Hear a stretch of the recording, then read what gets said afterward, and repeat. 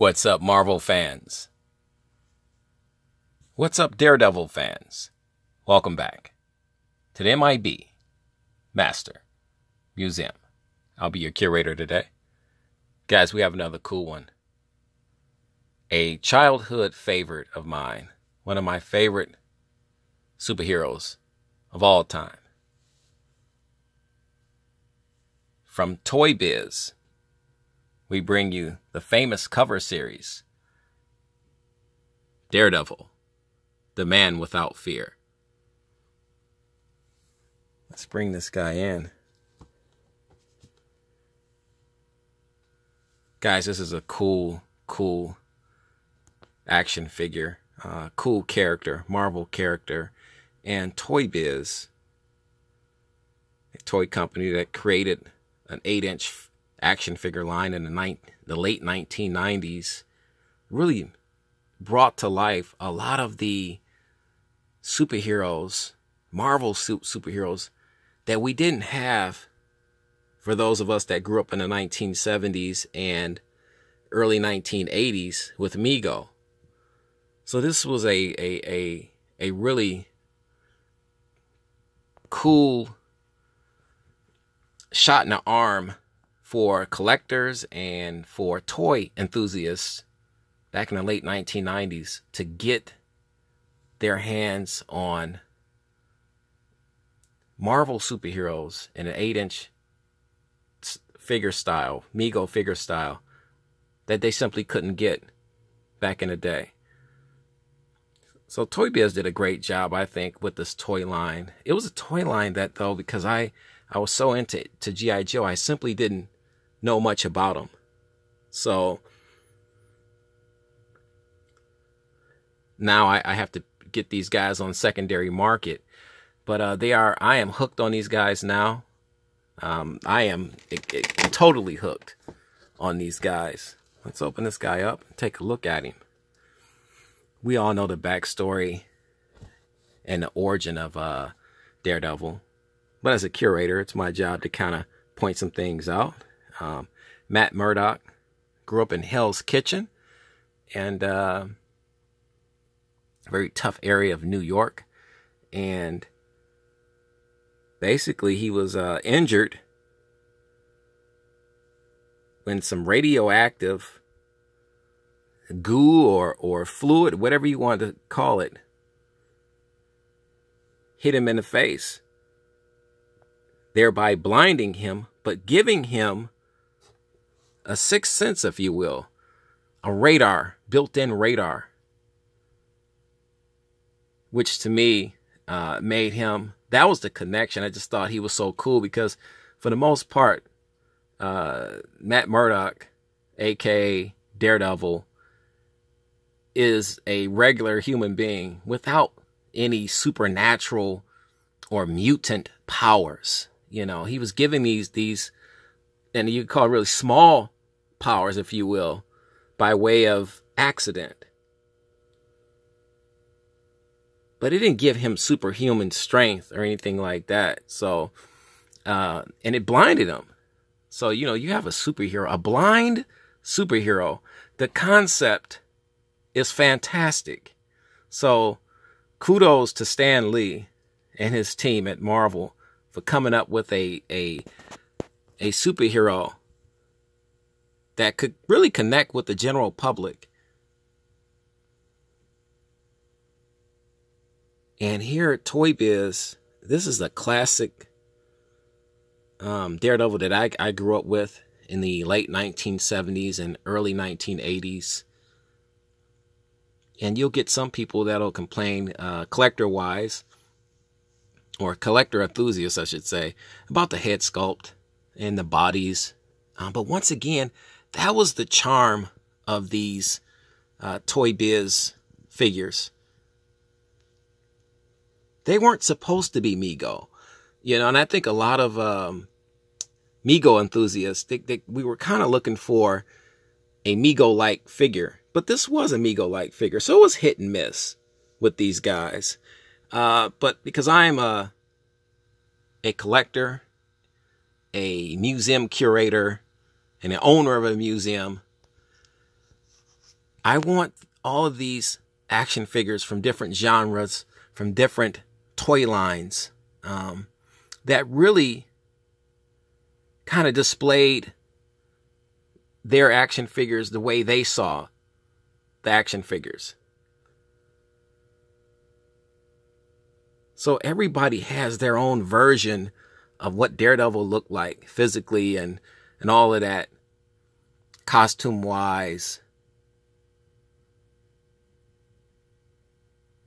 Here's the oven mitts though.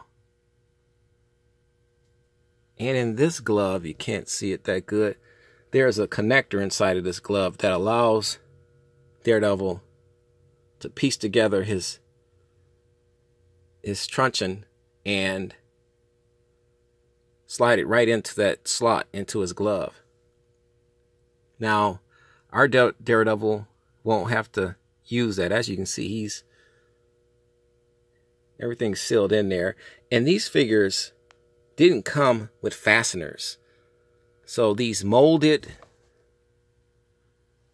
boxes, containers that held them, fit real snug on the figure, really holding the figure in place.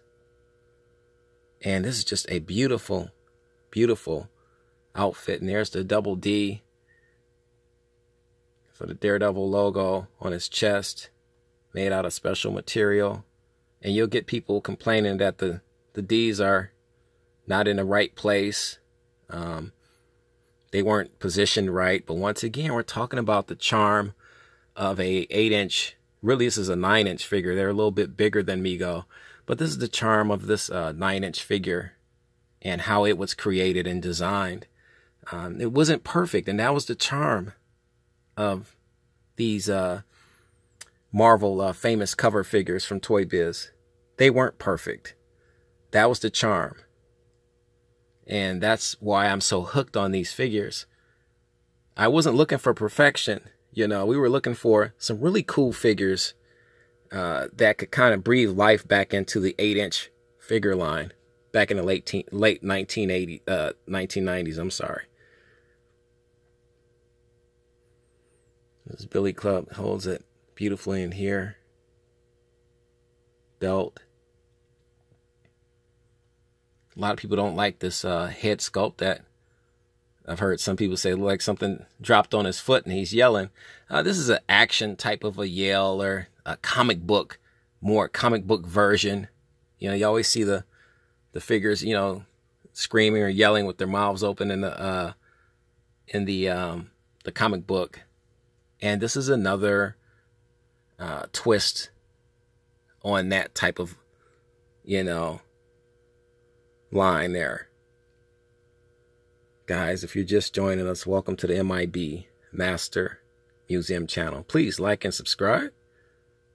We would like to have you a part of the family, and this is what we're doing. We got some time off, a few days off from work, and I said, let's come down here to my museum and let's do some reviews. And today we're hanging out with the man without fear, Daredevil himself, from Toy Biz famous cover series.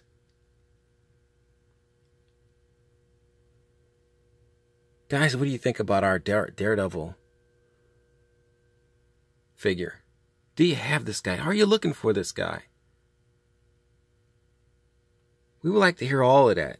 Leave your comments right underneath the comment section and underneath this video. Let's turn this box around. Once again, these boxes are made beautifully. Here's our Aunt May figure. Not saying too much. I don't think anybody got this figure. Let's get you a year.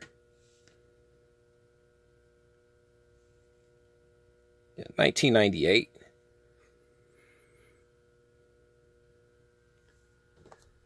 These were some of the coolest box packaging systems I've seen. And you know, you're joining two genres, the action figures genre and the comic book genre. A 2-in-1, if you will. A Marvel 2-in-1.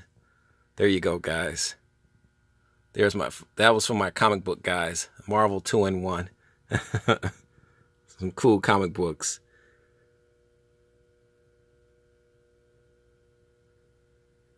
There's Daredevil fighting the Submariner.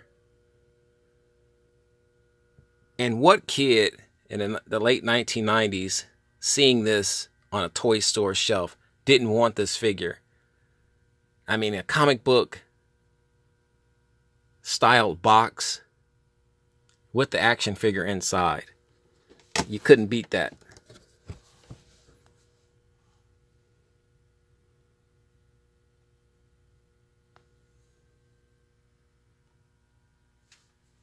Just beautifully done.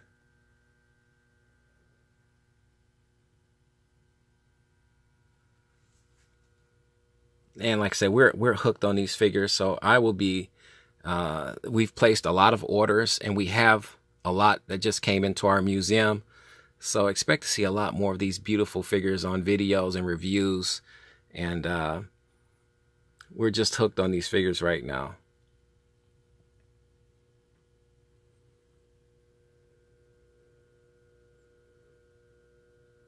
Guys, you know the routine. We got more fun in store for you. Stay tuned. Kick back. Grab you something to drink. God bless.